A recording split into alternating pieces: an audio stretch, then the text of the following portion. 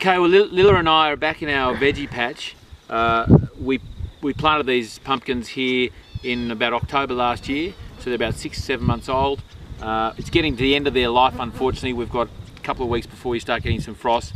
All these leaves will brown off to hopefully reveal a whole lot of pumpkins. Now we're going to use those pumpkins to eat, of course, but as well we're going to make a biodynamic drench, which is basically the pumpkin seeds with apple cider vinegar, some garlic and a few other herbs and spices to make a drench that will flush out worms in sheep and cattle. We haven't done it before, but we're pretty excited about giving it a go.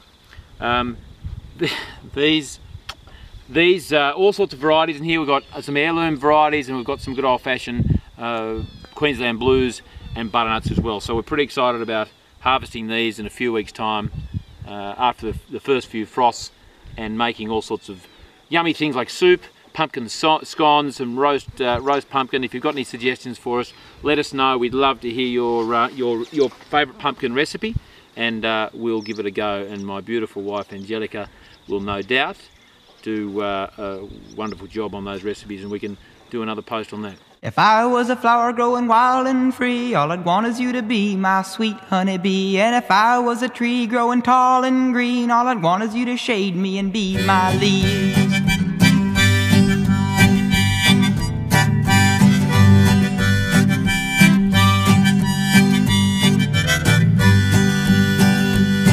What we unfortunately have in our patch this year is powdery mildew.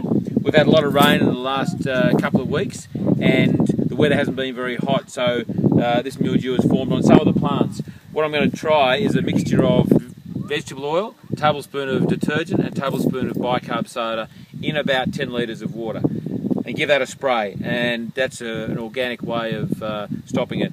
We won't save these plants. They're going to be frosted in 2 weeks' time anyway, but it might just stop it from spreading any further.